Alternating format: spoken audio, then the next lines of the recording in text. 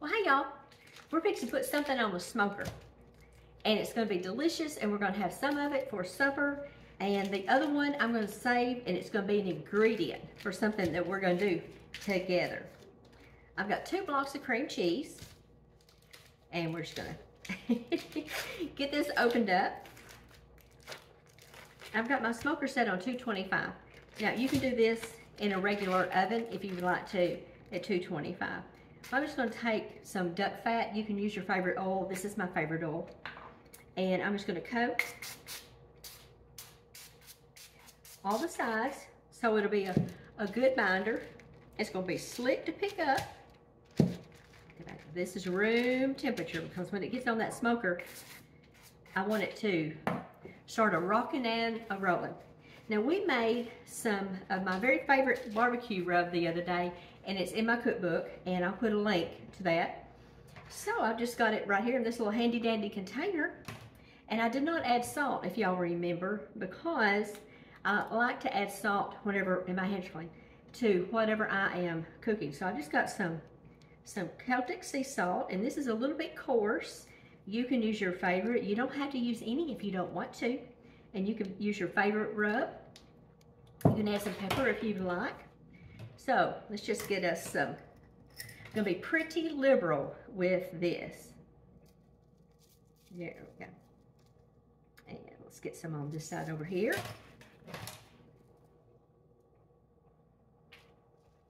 There we go. And let's see if I can do this without making a big old mess.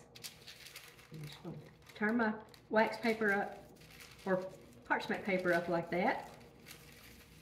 Smush it on all sides.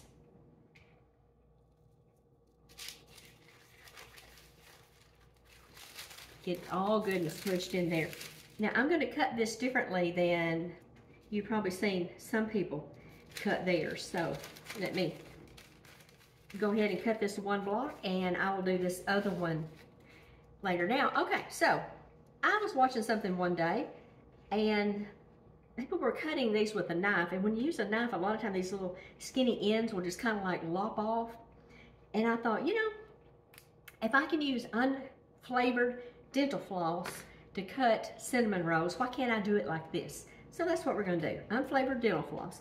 Don't cut all the way down to the bottom.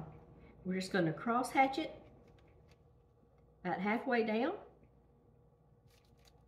There we go. And this will really be pretty when it comes out of the smoker or out of the oven. There we go.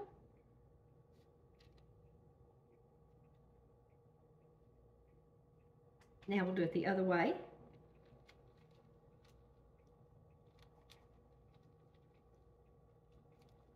And in my smoker, I'm using applewood because it is my absolute favorite. My favorite thing to smoke with.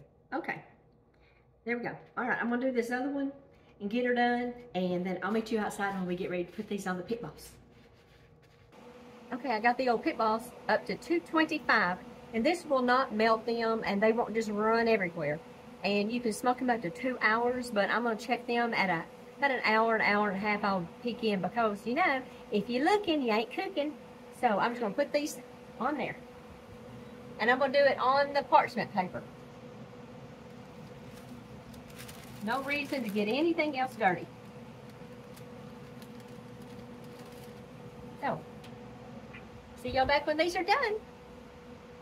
Well, it is done. They were out there about an hour and 45 minutes.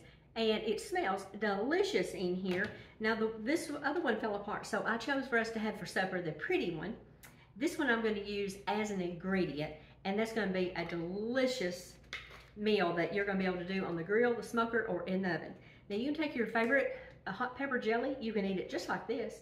Or you take your favorite hot pepper jelly and just pour right over the top.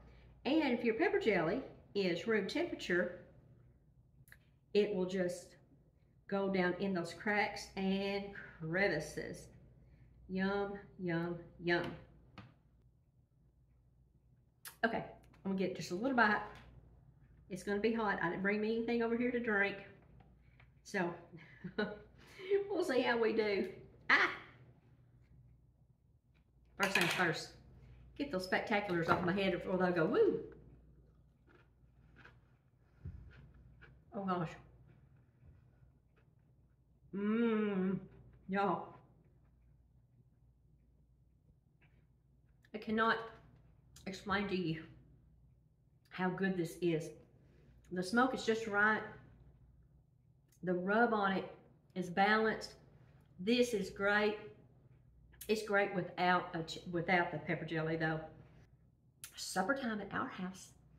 I'll see you next time, and y'all go do something fun and cook yourself up something that's scrumptious. Bye y'all.